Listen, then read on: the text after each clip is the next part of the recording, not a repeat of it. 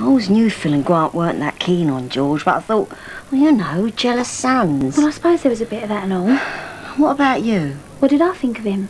Well, he was all right, I suppose. Well, you don't sound too sure. Well, I did have this feeling there was something dodgy about him, but I never thought he was such a crook. Oh, thanks. No, well, it's not the sort of thing you tell someone about their other half, is it? Who put it in your head he might be dodgy? Grant? Ah, I swear. Oh, I just don't know who to trust these days. Oh, I'm going out. You and Grant can open up.